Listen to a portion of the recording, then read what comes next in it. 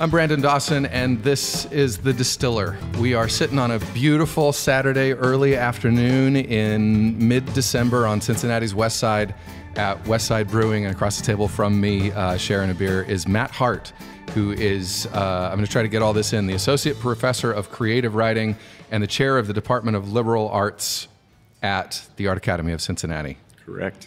Happy day, Matt. Thanks for coming. Good to see you. Good to see you. Awesome to be here. Jim is going to step in here in just a second and talk a little bit about the beers they brew here at West Side Brewing. But in the meantime, we're sipping on, I think, their session IPA that he was kind enough to serve up to us. And it is a lovely, lovely mid-December day. Yeah. So I appreciate you coming out. Yeah, of course. The Distiller, for people who haven't listened, is a podcast about the soul of work. We say that it's about how you find meaningful work and how you find meaning in the work that you do.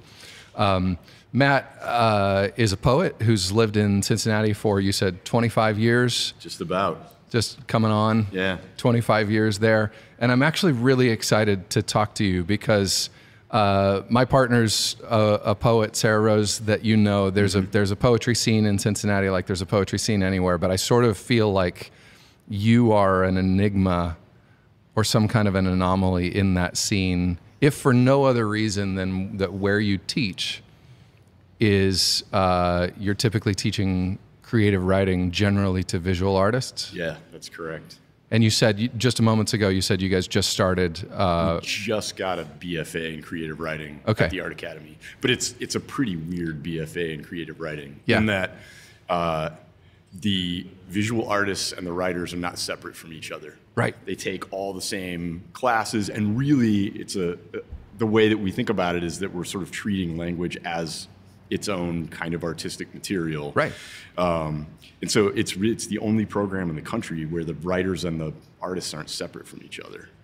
It's run out of an art school. Yeah. Do you feel like you're on an island over there in that you're a language person surrounded by visual people, or does that bother you at all? No, not really. I mean, actually, part of what I love about it, I mean, I have friends who teach in universities and English departments and creative writing departments, and very often they complain to me about the politics of that and the sort of territorial squabbles that come with because there are so many other people that do what they do. Yeah, and I don't have any of that. Also, visual artists tend to be people who are really interested in writing. Yeah, really interested in reading. And lots of people have said that all painters actually want to be poets, and all poets want to be painters, and yeah, it feels a little bit true when I'm at school. Interesting. So I feel like I have great colleagues that I can talk to about anything, including poetry, including painting, sculpture, photography, whatever. I mean, it's a part of my job. I can't believe it. Sort of every day.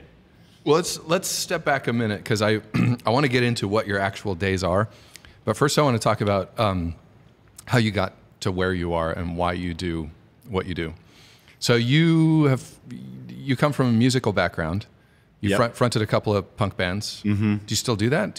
I still play. Yeah. Do you? Yeah, I have a new band actually. Okay, say more. Tell us about it. So I have a new band. Promote your band here in Cincinnati called Never Knew. Okay. And we've been writing songs primarily for like the last couple of years. So we've got 26 or 27 new songs. Okay.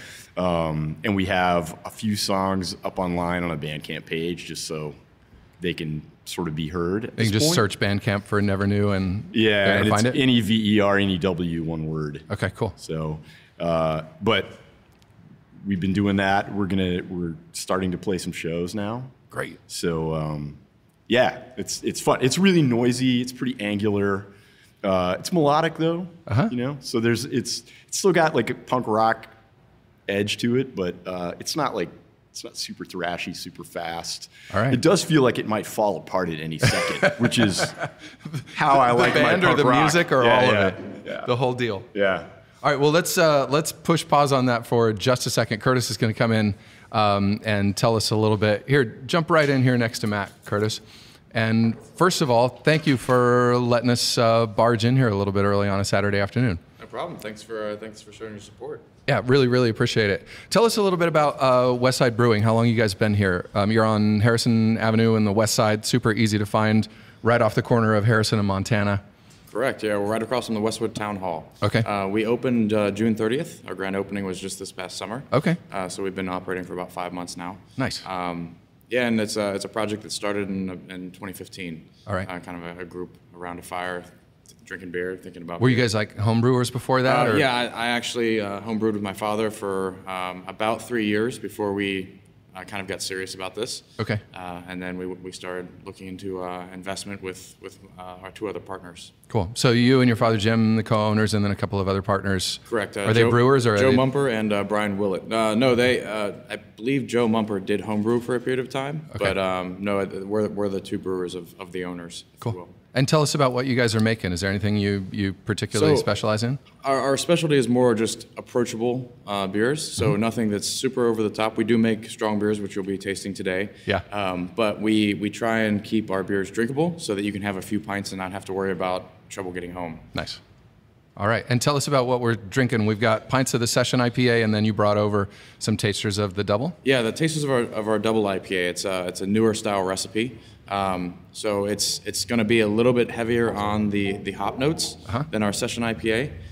Clearly, it's double the alcohol content. Yeah. But So you're going to what is that in the double? What? So the double is just twice the amount of grain that goes into the Right, but I mean, recipe. what's the actual ABV in this? Oh, it's 9.7. Okay, so it's strong medicine. Yeah, strong medicine for Okay.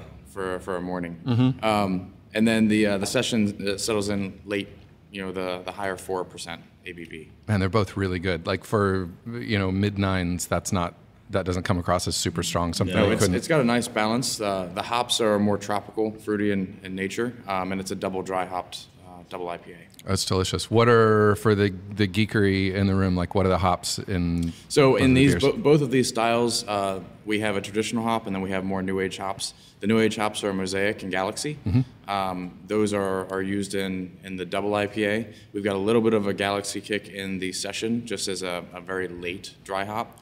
But the base hops are traditional, the 4 C's. So we have Cascade, we have a little bit of Columbus in there, and then I believe the double IPA has some Simcoe. Nice. Really good stuff. Thank you. Really appreciate it. Thanks for problem. letting us in. And I should say, I mean, your space here is a great neighborhood event space. I can imagine. It sounds like there's stuff going on even later today. Correct. Yeah, we have a few associated businesses down the street that we try and partner with as much as we can to get the Westwood Business District as much site as it can get. And Wooden Hill will be doing an art show here this afternoon. Nice. And we coordinate events with the other businesses quite often. Love it. So not just a come in and drink a beer space, but a community space, a family space. Correct. Yeah, we're family You said friendly. you had dogs in here a couple of days ago? We have Wednesday night is dog friendly night. So this past Wednesday was Santa Paul's. So we had about 60 dogs in here getting pictures with Santa Claus. Awesome. Wow. Yep. Awesome. Well, So amazing. Curtis, Jim, thank you both for letting us in today. Really appreciate it. And thanks for the beers. They're delicious. No problem. Thank you. Thank you. All right. So we were talking, by the way, cheers. Cheers. Thanks for joining me. Really nice to see you. Good to see you.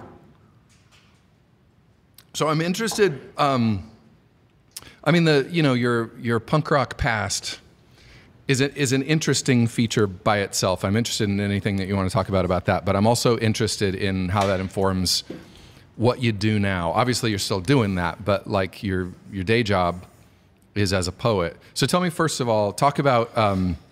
I would imagine that comes fairly early. When were you first starting bands? When were you singing in punk bands? Yeah, I started playing in bands when I was 15. Okay. In Evansville, Indiana. All right. So I grew up in Evansville, Indiana. There wasn't a lot of punk rock in Indiana in the early mid 80s. Right. I remember if I can just I'll just tell this story, but Go for it. So in the early mid 80s in Indiana, especially in southern Indiana, we had metal. Like everybody listened to metal, right? So good Midwestern, that's right. mid 80s metal. That's right. And so there was I remember that I was in band at the time. I played saxophone, and there was this young woman named whose name her name was Angel Adamski, and she moved from New York City To Evansville. For folks that don't know and don't have a map next to them, Evansville is what, 2.5, 3 hours south of Indy? Yes, about 3.5 hours south of Indy, southwestern tip of the state. Yeah. Closest, I mean, just like St. Louis is how far away from? 2 or 3 hours. Okay, so not entirely isolated, but a little bit of an island there in the Midwest. Yeah. Flatland. It's actually kind of hilly because the glaciers didn't come down quite that far. Okay. It's pretty hilly, but yeah. In the 80s, I just can imagine a teenager in the 80s in Evansville is feeling pretty isolated from the cultural forces in the rest of the world. You could, for sure. Okay. And so I remember talking with Angel about music, and I was really geeking out on whatever the bands were at the time, like Motley Crue. Yeah. And she said, wow, man, if you like this, you've really got to hear this music I have. Okay. And I was like, okay, cool. So she comes to school a couple of days later, and she has a 90-minute cassette tape. She made you a mixtape. And on one side of the tape is the Dead Kennedys Plastic Surgery Disasters, and on the other side is Black Flags Damaged. And I remember going home after school, and putting that in, and the very first thing that you hear on the Dead Kennedys Plastic Surgery Disasters is that just cacophonous racket. Yeah. It's like, and I had my head blown off. Yeah. And I remember very shortly thereafter, my mom came running downstairs and said, what on earth are you listening to? And I was totally hooked. Yeah. And also, as I mentioned before, like the music sounded like these bands were together, but it was also really dissonant. It was really clattery. It sounded like things might fall apart at any second. I mean, Jello Biafra's voice is ridiculous. Yeah. Rollins' voice is ridiculous. Matter? The subject matter was, I'd never heard anybody talk about politics so directly in a song. I'd never heard people talk about oppression and justice, and it was really, really immediately eye-opening for me. So I started playing in bands, and fast forward a few years to college. I went to college at Ball State in Muncie, Indiana. I studied philosophy because I couldn't figure out anything else I really wanted to study. Yeah. And while I was there, I took a poetry class. And I took it on a lark because I thought it would help me write better song lyrics. I mean, the band was going strong at that point. What was that band? We were called Freaks of Nature. Okay, nice. And this poetry class was really amazing and eye-opening to me, but there were these young guys in the class who called themselves the smaller Midwestern poets. And they would put on readings around campus. And I remember they put on this reading, and for whatever reason, they liked me, so they started inviting me to these things. And I went to one of them, and there's this young guy, he had a beard and a flannel shirt on, and stood up in front of everybody and said, and he was all of like 22 years old, and said, I've decided I'm no longer going to read any of my poems in public. I'm only going to read the work of other people. Tonight I'm going to read 2 poems by Etheridge Knight. This one's called Feeling Fucked Up. And just launches into it. And I remember thinking, that's a poem?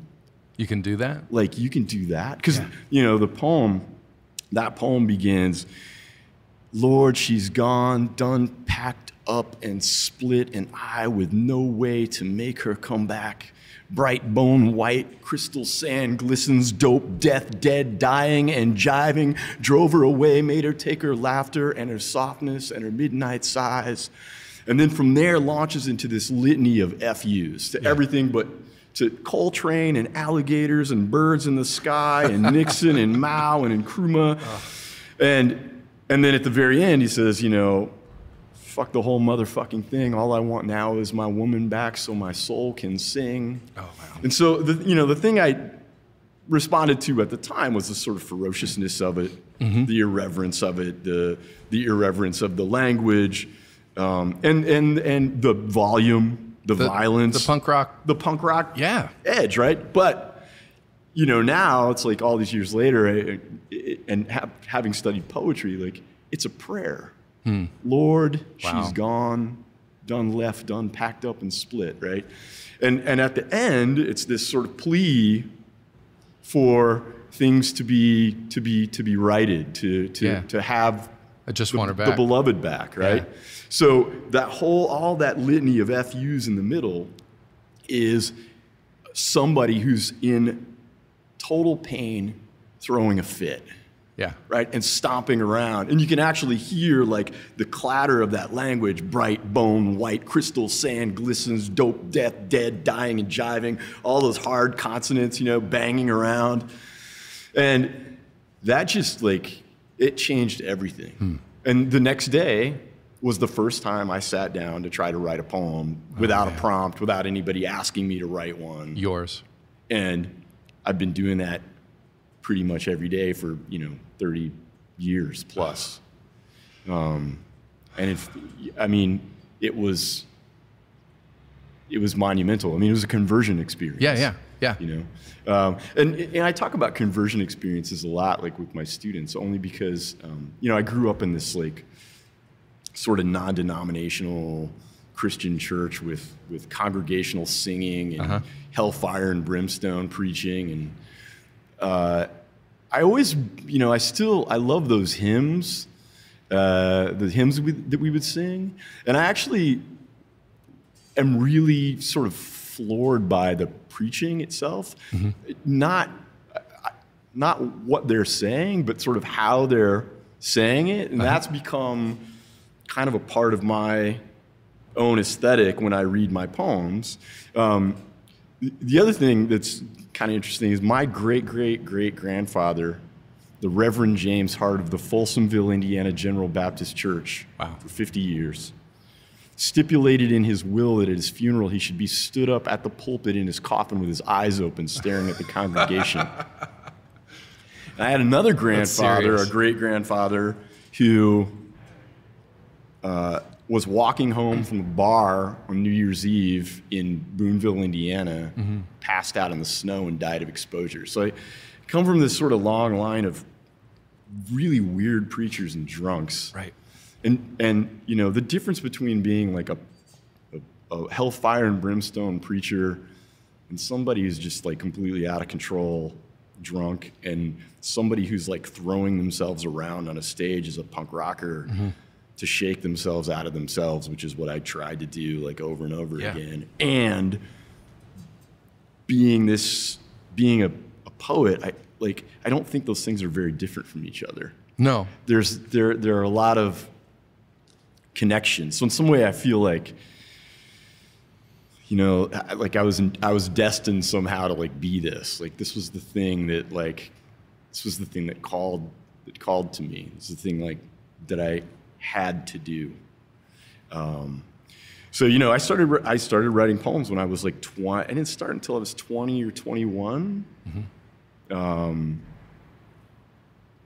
But I wrote poems all the rest of the time. I was an undergrad, and then I went to graduate school briefly in philosophy. I studied the later Wittgenstein at Ohio University, which I loved. It cured me of philosophy.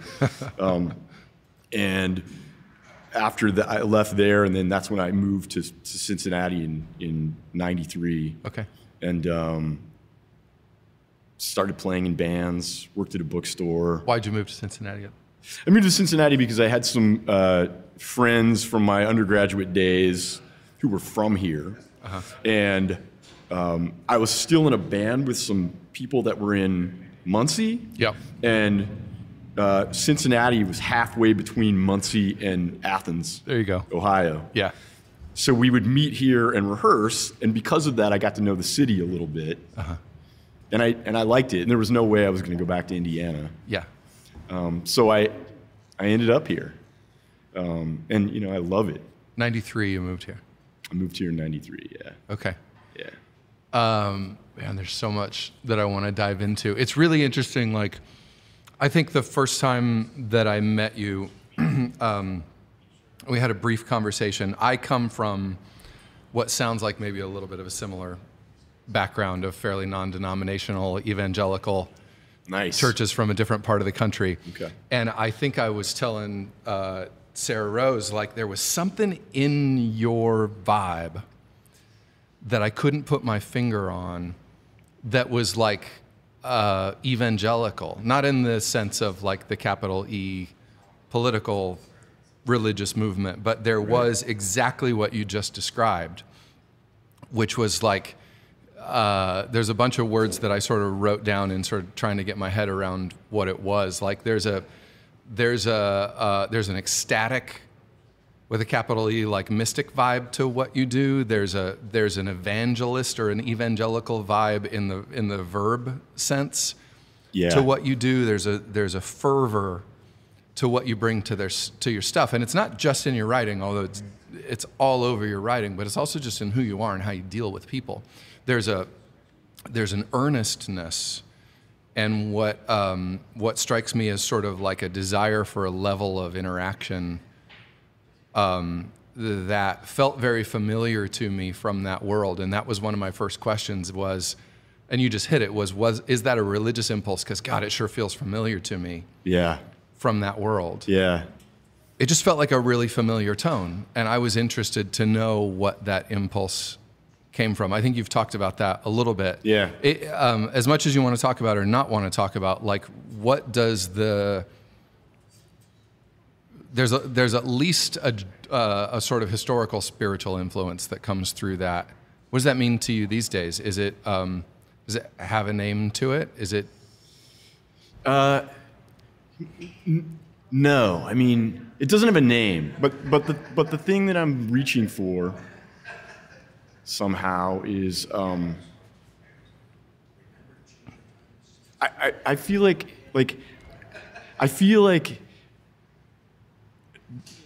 our art, the art we make, mm-hmm. and the ways that we use our imaginations to render the world in terms other than it is better than we are and better than the world. You know, I feel like my poems are better than me. Yeah. You know, and yet, like, the art provides a roadmap. Imagination provides a roadmap. And it provides a roadmap to lots of things. I mean, it provides a roadmap to transcendence, right? But it provides a roadmap to empathy. Imagination is the fundamental basis of empathy. Yeah.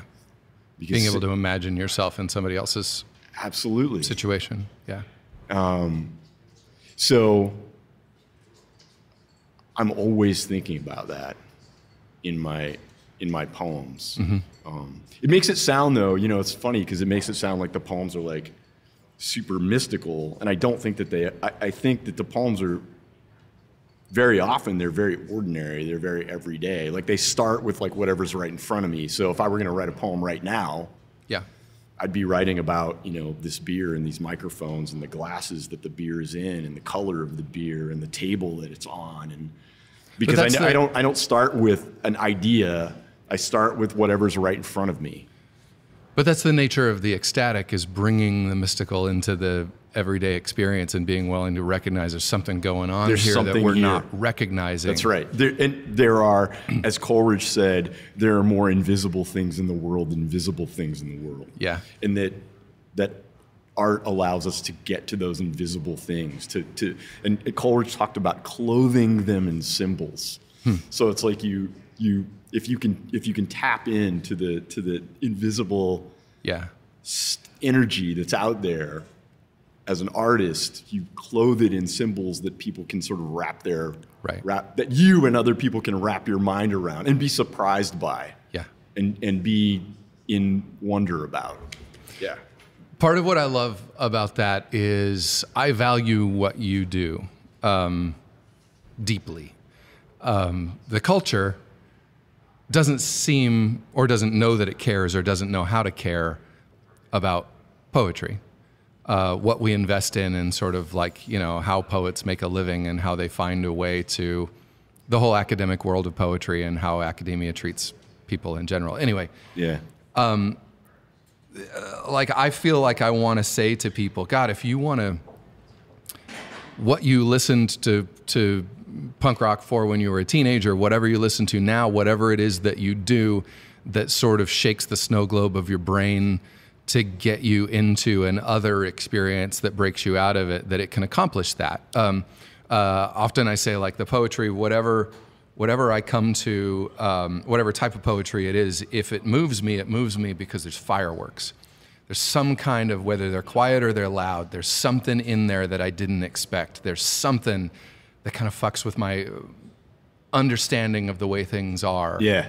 And it can be something like you know, what you were just quoting, the bombast and the consonants and an attack. Right. And it can also be Wendell Berry, you know, my favorite poem of his is the Manifesto, the Mad Farmer Liberation Front, where he says, as long as women don't go cheap for power, please women more than men. Ask yourself, will this satisfy a woman satisfied to bear a child? Will this disturb the sleep of a woman near to giving birth? And it's like this quiet rumble of what you think is important is not what's important. Align yourself to the things that are real. Yeah. And poetry does that. Good music does that. Good art does that, period. Right. But I do feel like we've sort of lost a cultural understanding of the way that poetry can rock your world. Yes. If you encounter the right poem or the right poet at the right time. And it's, I think a big part of the problem is that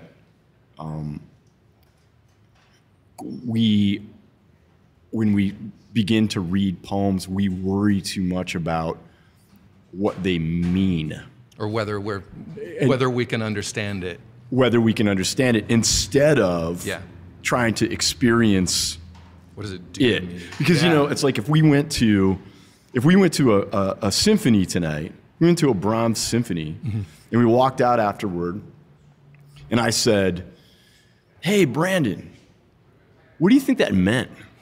You'd be like, "That's a question that doesn't even make any sense." Right. You know, or if I said, "Did you understand that?" Yeah. Say, "That's what if I said, what was the experience of that for you? Or how did that make you feel?" Or, you know, there are questions that make a kind of sense to ask that have nothing to do with deciphering a breaking meaning. some code. Yeah, because poems are not secret codes. Right. Poems, you know, a poem doesn't need an explanation. Poem is its own explanation. Did it make you feel something or didn't it? Did it make you feel something or didn't it? And, you know, a lot of poems don't. Sure. But there are some that will. Right. You know? And I do think it's part of why I go back and forth about reading, actual poetry readings generally, because they can be dreadful. Which is a thing that happens very often in the poetry world that the rest of the world knows nothing about. Knows nothing about. That there are regularly gatherings of poets where they read their poetry together to each other. That's right. Yeah. And I go back and forth about it because I think sometimes I feel like, oh, it's dreadful. We're sort of preaching to the choir. We're like reading to other poets. On the other hand, though, I do think that, you know, my first experience with poetry, right, wasn't on the page. It was in the air. It was out of someone else's mouth. And it wasn't even the poet who'd written the poem. It was a representation some of other guy who had been floored by this poem and wanted to read it out loud. And there's something about reading a poem out loud that allows you to experience the poem as music first, or as sound first, as a barrage of feeling that maybe it's harder to get sometimes on the page. And I mean, you know, I think about my poems as being, they're different. The poems on the page are not the same as the poems when I read them. Sure. They're like different animals. Yeah. There's something else that the voice, that the body brings to the poem that's not on the printed page. And yet, on the printed page, there are other delights. There are other ways of like thinking about and engaging with that language. But I think that sometimes for a lot of people, it takes hearing poetry, experiencing, and maybe even hearing someone talk about poems. You in a way that's engaging and not that doesn't make people feel like they're stupid. Yeah. You know? Yeah. I mean, it's amazing. I always say to my students, like, if you see it, it's there. If you feel it, it's there.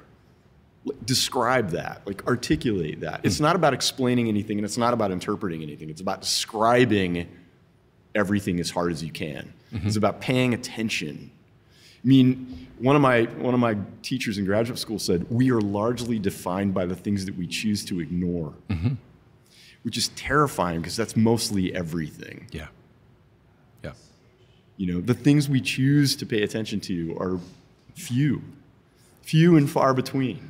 And I feel like, I wonder how much energy that our brains use blocking stuff out and ignoring Just things. filtering. Yeah. You know, it's like, tune into the noise, you know? Tune into the noise and the invisible will Stop blocking it rise out. to the surface. Right. All right, so obviously we could talk about, like, this is conversation number 2 over more beers. I do want to talk about your work. And so we've talked about the fact that people don't, and I'm making assumptions and they're not going to be true of everybody, but culturally there is not an awareness of poetry. And in the same vein, there is not an awareness of poets, and there is not an awareness of what it takes to do the work that you do, both as an academic and as a poet.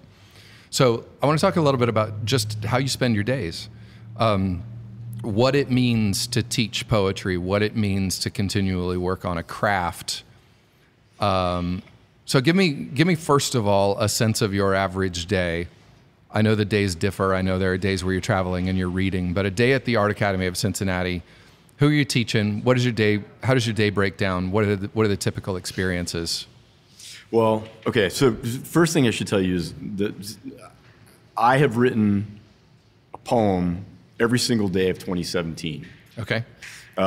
Is that It's a discipline? Is it something you've done in past years? No, I did that for 2017, Okay. partly because I wanted to reconnect with the process of writing poems. You didn't want to think about publication. You didn't want to think about editing. I didn't want to think about revising anything. So I type a poem every morning. I have like 7 or 8 manual typewriters, but the one I've been using mostly is my Remington Portable No. 7 from 1949. Was this influenced? The one thing we haven't talked about is and I'm forgetting the actual name of it. You started this thing in Cincinnati where you set up and you write immediate poems for people in real life, in real space. Yeah. What's it called? It's called Poems While You Wait. Okay, right. Yeah, which I got from, I have to say, there's a Chicago chapter of Poems While You Wait, and I got invited to type with them one afternoon, and I did that, and then I asked the poet Kathleen Rooney, who heads that up, if we could do it in Cincinnati, and she was like, yeah, of course. So we're sort of the Cincinnati chapter of Poems While You Wait. Did that influence your desire to just be because that's a lot of pressure. You step up to somebody, you're sitting at a table, I saw you at an event at the Art Academy, you knocked out a poem. It was great. I have it. It's up on the wall at my desk at home. They're not tossed off poems by any means. There's good thought and emotion that goes into those. Anyway, I guess my question is, did that lead you to be focusing on your creative output more? No, I've always typed poems on a typewriter. Okay. I like the typewriter because I can't revise as I go. Mm-hmm. So it's like I have to put, whatever I put down is there. I can exit out, but I still have to contend with the fact that I exited out. Yeah. Like it's still on there, and it keeps me sort of focused. Whereas if I'm handwriting something, I can drift off in the clouds and sort of stop. And if I'm typing on a computer, I just start editing things before they're anything, and it's dead. Right. So working a typewriter allows me to sort of keep going.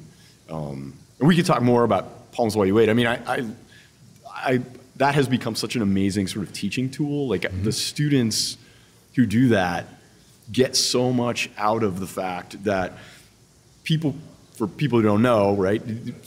People come up to us and they give us a topic. Right. So it's their topic. It's what they want the poem. Typically you sign up in a notebook because you guys are working You put your name down and you put your topic down. That's right. You're not having a conversation with the person. You're not getting a bunch of context. Right. Sometimes, though, we do ask questions, and that language winds up in the poems. But we write a poem for somebody else. They come back, and we read it to them on the spot. And it allows for this interaction, this connection to occur between two people over one poem. And the poems that I write are not my poems. They're your poems. They're the poems that somebody else asked for, right? And I think it reminds people sometimes that poems can be powerful and not just at weddings and funerals. Yeah. That it can be an event, that they are events. So I've written a poem every day of 2017.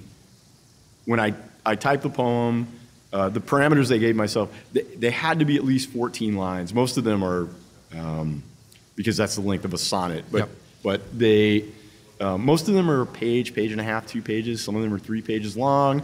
And then when I finish the poem, I make any notes on it that I want to make, things I want to remember, stuff I was thinking about.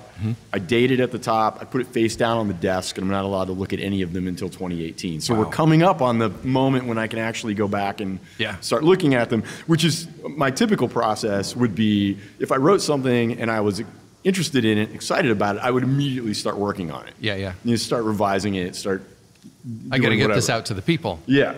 Yeah. So I've had a whole year where I've written poems every day and haven't looked at them. That's fun. Haven't edited them or done anything. Yeah. But, and I've written more than one some days. So like today was number 364. So tomorrow will be 365 poems. Do you do them at a certain time every day? I've been doing them usually in the morning, so I get up pretty early. So I've been doing them usually in the morning, but sometimes things happen and I do them in the afternoon, or there have been a few that I've done in the evening. Sometimes I'm out of town, so I've tried to borrowed typewriters from people when I've been out of town. A couple of times I traveled with a typewriter so that I could do it. Nice. But I haven't missed a day. Nice. Which has been, and I feel like I could just keep doing it. And the thing I love about it, again, is like it's allowed me to reconnect with process.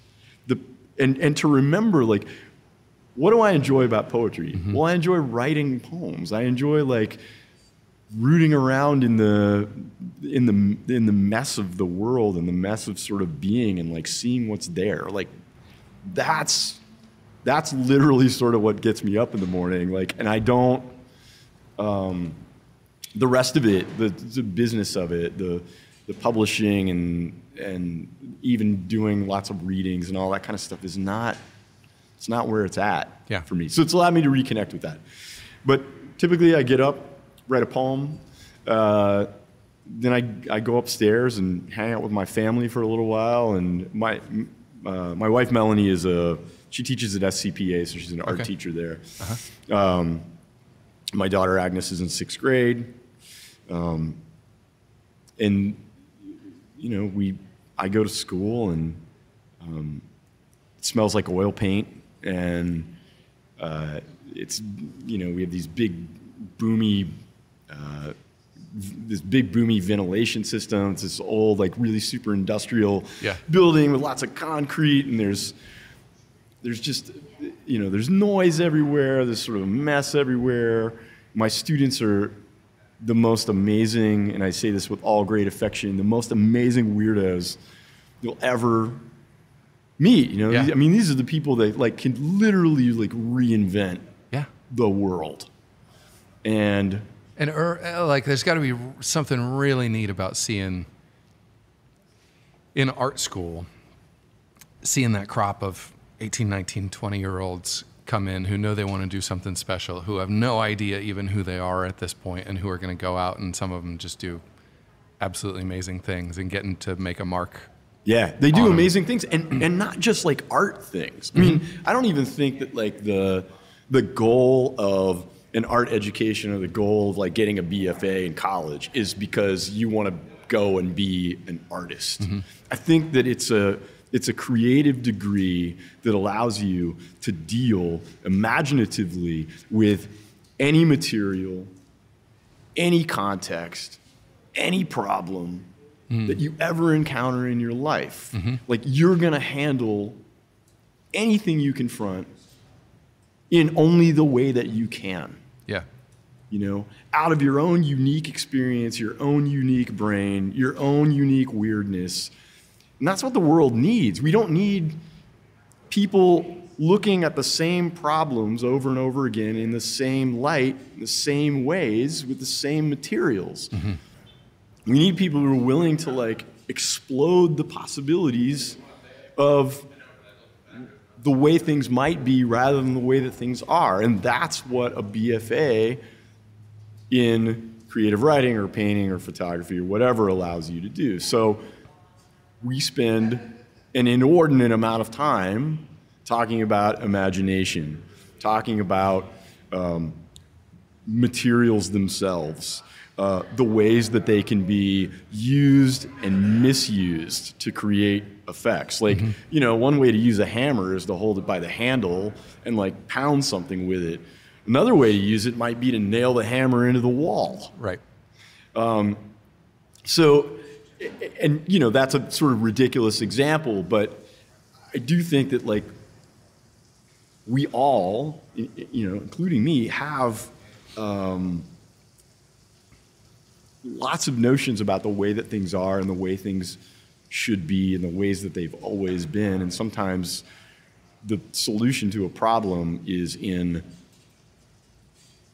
imagining it in an entirely different way, trying something ridiculous that you think won't work. I mean, I think about, there's a lyric that I often quote by the punk band Jawbreaker, which says, "I believe in desperate acts, the kind that make me look stupid."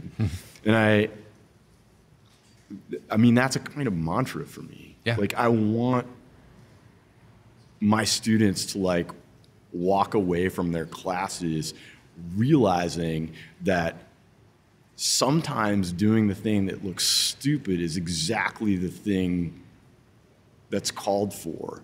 And it is that your error is in fact your success, and that in that error is where we find genius.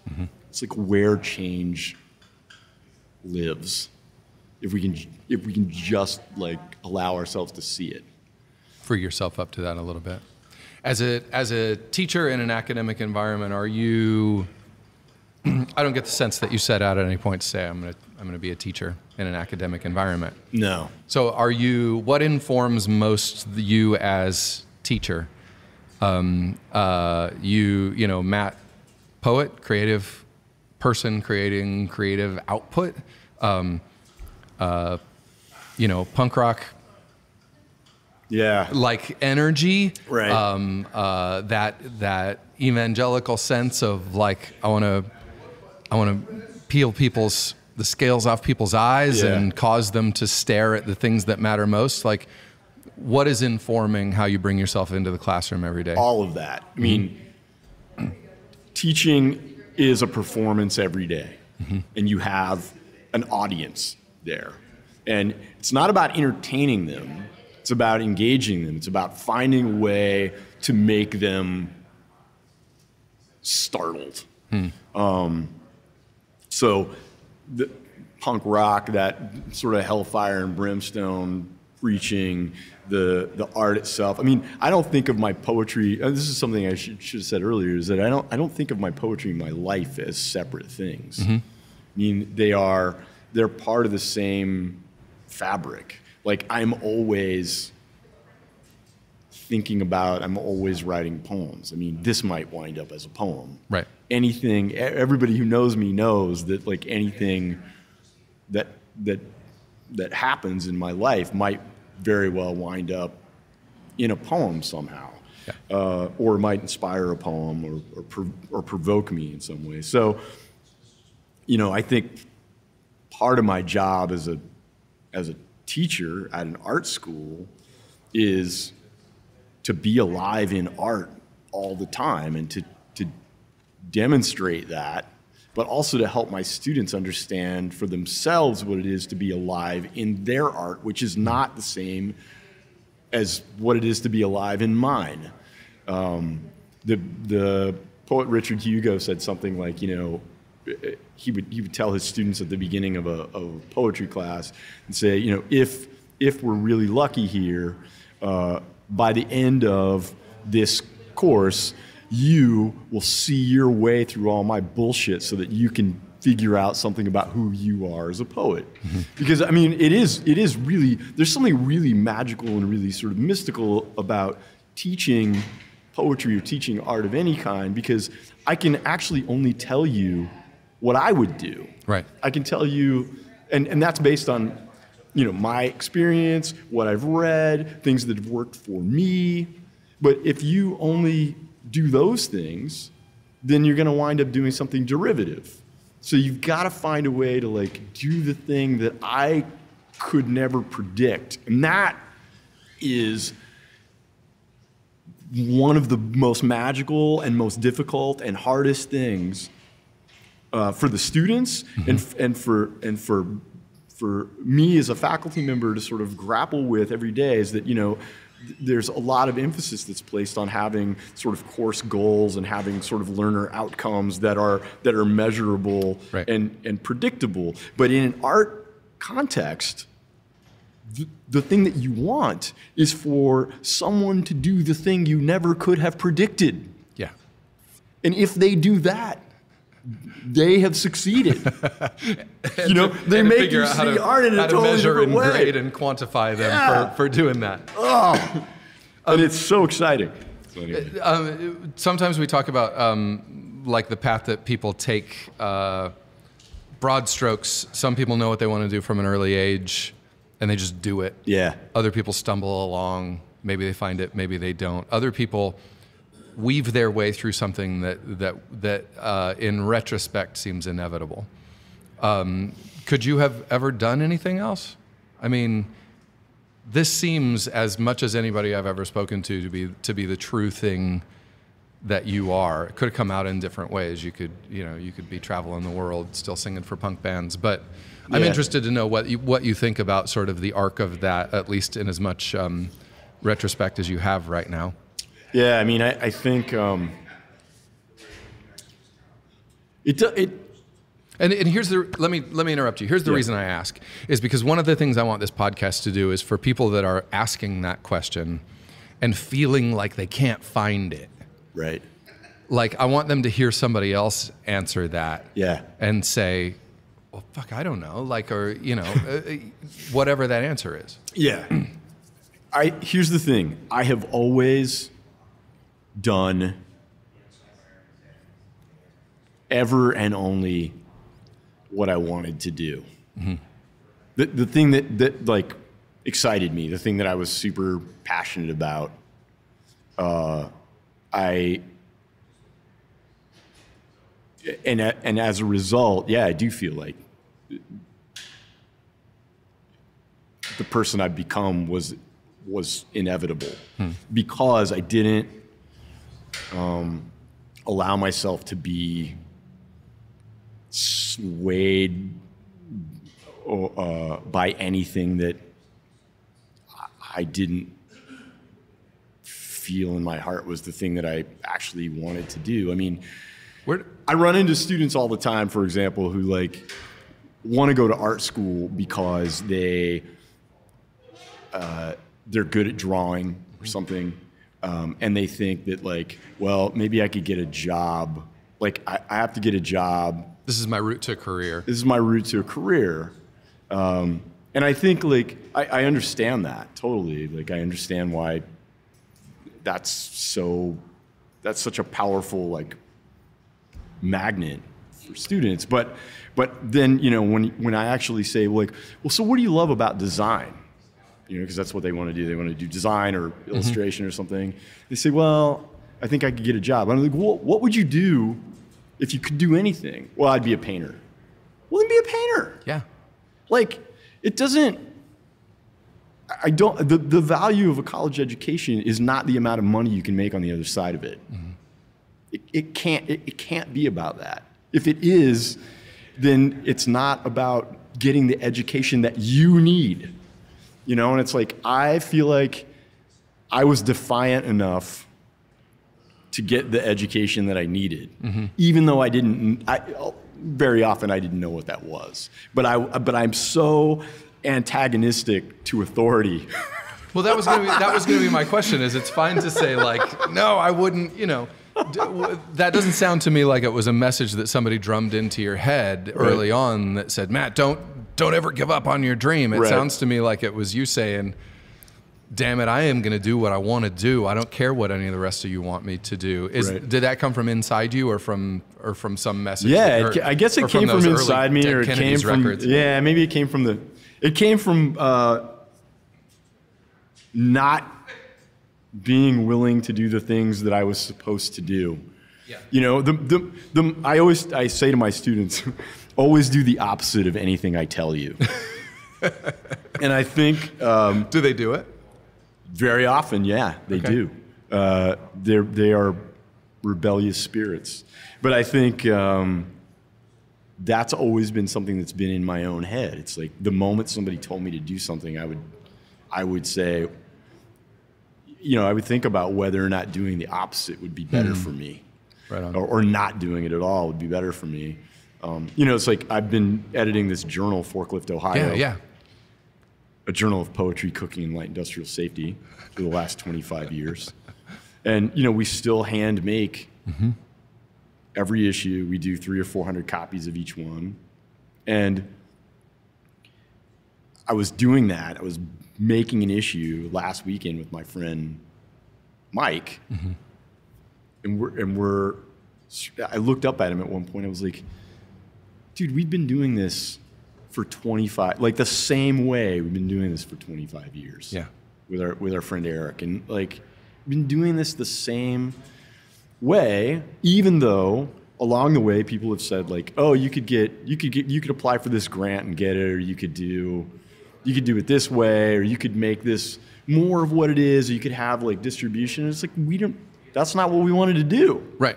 We wanted to do this. You wanted to make a thing together. We wanted to make this thing together. Yeah. In the way that we can, and in a way that keeps us excited and surprised. And you know, 25 years later, we still have a literary journal that's going. That's like, yeah, and it's ridiculous, but it's awesome. And you're still into doing it. Maybe the most important thing is you actually still want to do it. We still want to do it. Yeah, we still want to do it. Yeah.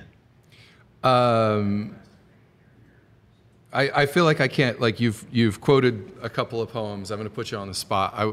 I don't want, because the experience of your poetry for me is so central to hearing you read it. I have a copy of your book, Radiant Companion.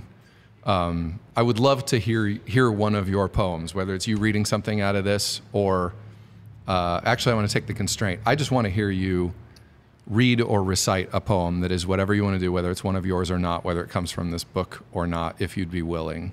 Yeah, of course. Is there something in there that you would like for me to read? The one I was just reading before you showed up was a poem with a chorus by Jawbreaker. Oh. Largely just because I think it's interesting how your obvious influence, like you're pulling other things into there. You were talking about how you're writing poems about the real world. Right. And that's one of those poems. Yeah, yeah. But I don't know. Like, yeah. What are you most excited to? I'll totally read that. Okay. Sure. All right. Poem with a chorus by Jawbreaker. The word is pain, and the world is pain, but the sun on our skin is enormous and light. I went out running this morning the way I always do, awkwardly with lightning. And at some point, I thought about the song Chesterfield King by Jawbreaker, which is a punk rock conversation poem in the romantic tradition, if ever one existed, after Coleridge and Wordsworth made it a thing, then abandoned it. The chorus goes, I took my car and drove it down the hill by your house. I drove so fast. The wind, it couldn't cool me down. I turned it around and came back up. You were waiting on your steps, steam showing off your breath and water in your eyes. We pulled each other into one, parkas clinging on the lawn, and kiss right there. The stanza breaks are mine. I don't know why I thought about that then or why I'm thinking about it now, except that it's a song you should know if you don't already. And it has a fragility to it, a vulnerability in its lion flaming punk rock heart that reminds me of your poems and how longing never leaves us as long as we live, which is lucky and even better. I'm suddenly struck by the image of a rowboat on the sunset horizon with one lonely figure rowing into the distance out to sea.